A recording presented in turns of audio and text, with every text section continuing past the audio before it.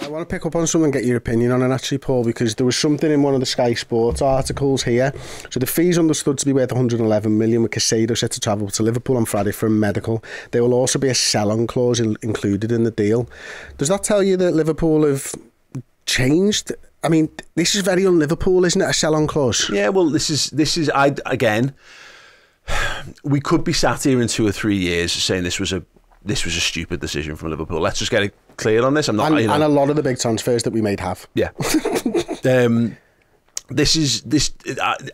If we're really going to dive into it, and I want to go with the optimism on it all, but I do think it's far too much money for a lad who, you know, I was looking at this yesterday. 45 games in the Prem. He's played 2,000 more minutes than Lavia.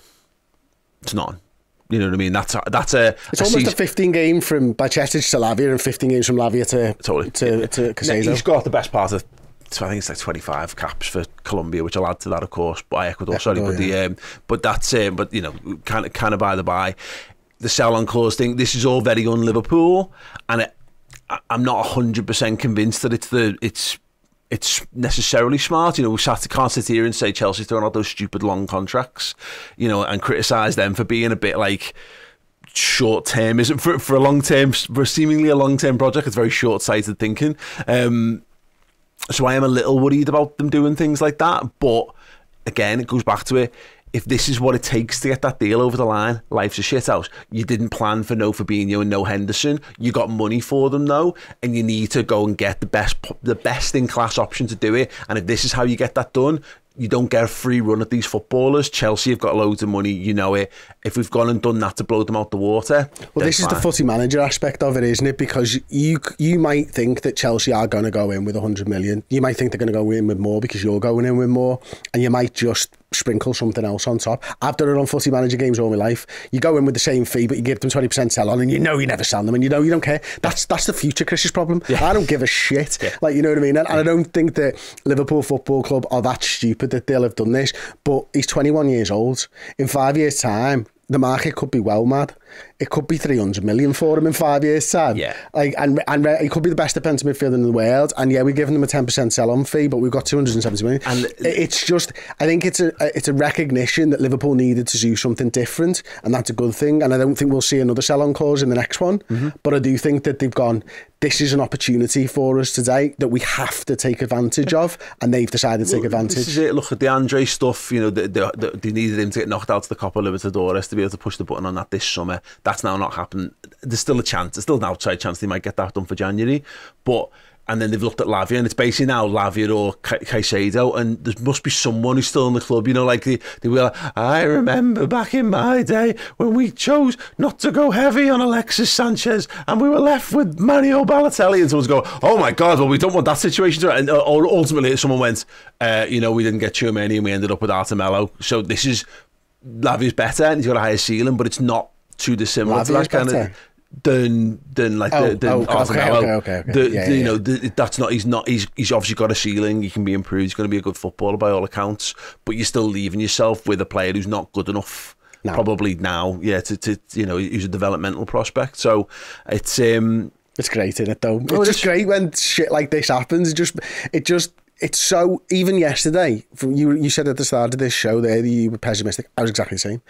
Yesterday night, I'm sort of going to bed and I didn't see it until I woke up this morning, and I was so shocked and so happy and so elated, and there's going to be so many people watching this now who are just in exactly the same boat, because this is what football can do. I hate the transfer window, but you can't replicate days like today during the season very often. These days are like 7-0 wins against Manchester United type of days. It's not as important, of course, but it makes you feel something, and that's what being a football fan is. Yeah, look, I say it's about going into the season for me with optimism, and it's mad because I think, get him signed by 12, he can play, by the way. Well, yeah, it's that general feeling of optimism toward the season. I think it's been undercut because of how horrible it's been on social media. You know, people have been asking me all week, how do you think Liverpool do, blah blah blah, and I said, if I'd not been on Twitter all summer and just watched pre-season, I'd be so excited. I'd still be thinking we needed a DM, absolutely, but I'd be thinking, look at all the goals we've got, look how exciting our brand of football is. I think we're going to cause a load of problems for a lot of teams. So if this is the thing now that means that we can go, because all of a sudden that's the glaring hole in the squad. There's still work to be done. I would suggest to have a fully rounded quality across the board in the squad. But funnily enough, Baz from Toffee TV's just walked in. I was literally just about to mention him. He's optimistic about Everton's season, not because he thinks they're gonna have a boss season. He just thinks they're not going to get relegated. And Evertonians, I don't think they will be. Evertonians are always optimistic in the summer. Yeah. If Evertonians can be optimistic about the summer when they are rubbish, and they have consistently bad seasons, they've nearly got relegated 2 seasons back to back. Why aren't we? Because we do our own heads in with the weight of expectation. But it looks like Liverpool are moving heaven and earth to meet the demands of what we want them to be, which is a title challenging, European challenging team. I'll say it right now as well.